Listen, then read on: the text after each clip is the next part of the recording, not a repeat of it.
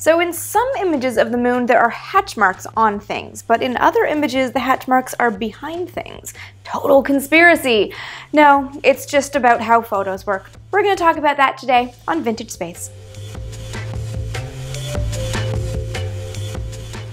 If you look closely at any Apollo images from any of the moon landing missions, you'll notice very evenly spaced crosshairs or hatch marks in the image. These were actually very common in large-scale scientific photography and also aerial photography, the idea being that these regularly spaced marks would give the scientists using the images some reference point when using very large negatives or photographing something that could be distorted, say flying over an area with an airplane.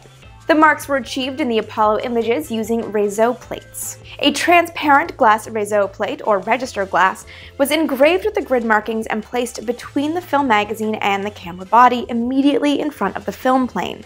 This meant that every time an Apollo astronaut took a picture, opening the camera lens and exposing the film to light, that light would also engrave the hatch marks on the film. So why are the crosshairs visible in some images but either hidden behind objects or completely invisible in other images? Well, it has to do with the way film cameras work. Film is basically a chemically emulsed piece of plastic. When that film is exposed to light through the lens of a camera, it changes the chemical composition on the film. Once it's developed, it gives you a negative that you can then use to create the photograph. But too much light can overexpose an image. This is why there are no stars in Apollo images, something I talked about in this video right here.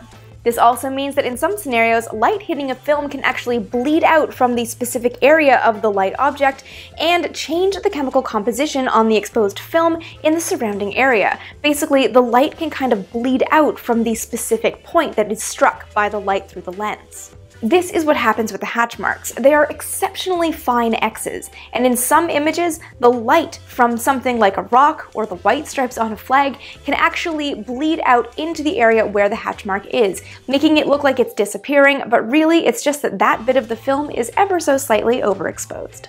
You can almost think of it as light filling in a gap left by the crosshair. So I hope that explains it, because the idea that NASA painted a moon background and put the crosshairs physically on the background and had the astronauts standing in front of it so they blocked out the crosshairs is a little bit insane. What do you think about the crosshairs as a moon landing conspiracy? Or what other conspiracies do you love to hate?